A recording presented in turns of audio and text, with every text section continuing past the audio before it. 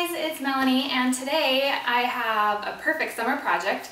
I'm going to show you how to cut your jeans to make them shorts instead of pants.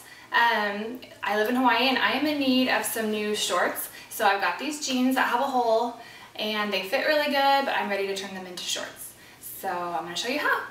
Okay, so what you want to do is lay your jeans flat on the floor. Now these are a curvy fit, so it's going to be, the front is going to be down below the back. So what I'm saying is, like, make sure that it's nice and flat on the floor. Don't line up the waistband to make the waistband even all the way across. So you're going to lay it flat. These jeans have a hole in them and the seam is about to split, so these are the perfect candidate to be cut because they fit really well, they're comfortable, and so I definitely want to keep wearing them. So you want to have a ruler and measure kind of down from the inseam how long you want it to be. I am going to have mine be about 5 inches because that way it's not too short. You want to give yourself room if the bottoms begin to fray off in the wash, that they're not going to be too short after you wash them a few times.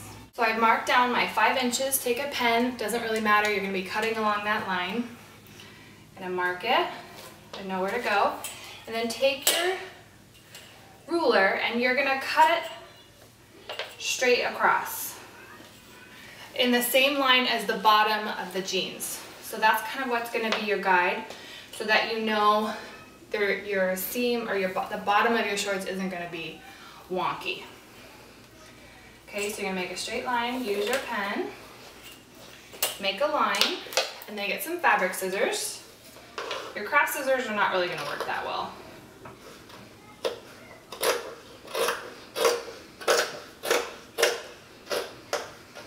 And cut. Alright, and you're going to come over here, 5 inches down, mark, then keeping in the same line as the hem of your jeans. That's how you're going to make your line across. Make your line, fabric scissors,